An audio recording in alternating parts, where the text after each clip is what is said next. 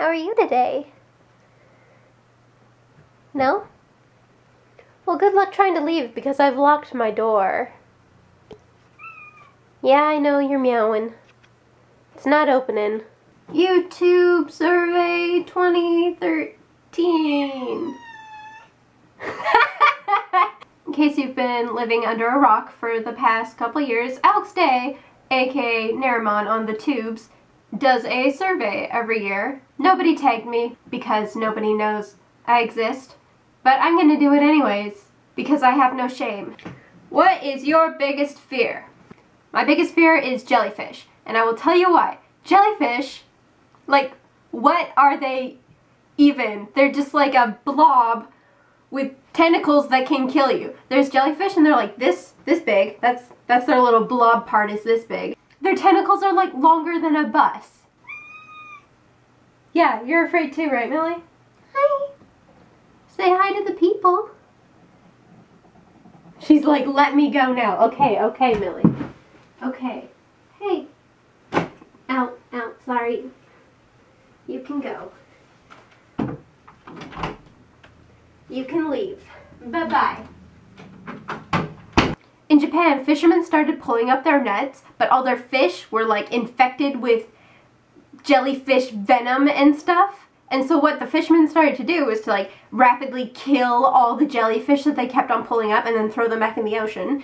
But jellyfish, when they're in that situation, they release all their eggs and sperm so they would be dead, but their eggs and sperm would be like fertilizing as they float down. And then jellyfish can remain in a pupate state for like up to like 50 to 100 years or something. But they discovered that because temperatures in the oceans were getting warmer, jellyfish were like springing up more often.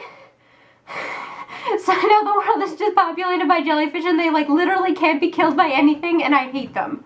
How did you find out Santa wasn't real? What?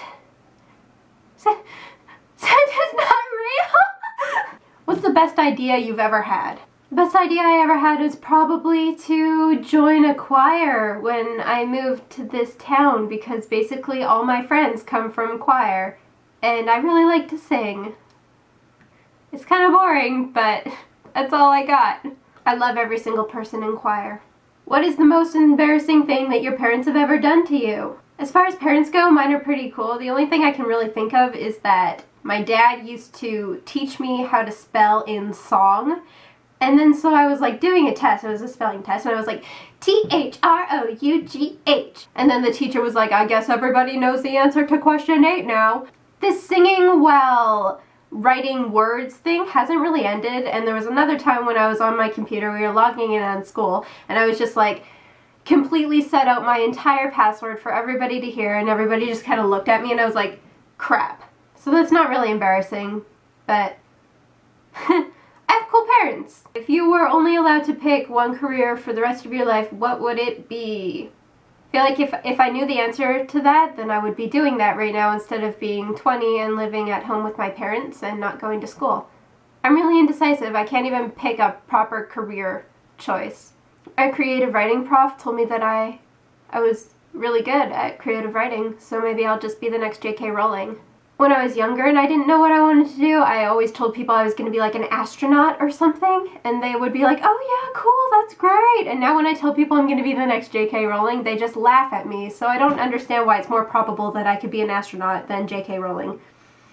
Secretly, I really want to be like an FBI agent or something. I think I'd be good at like infiltration because everybody just trusts me immediately.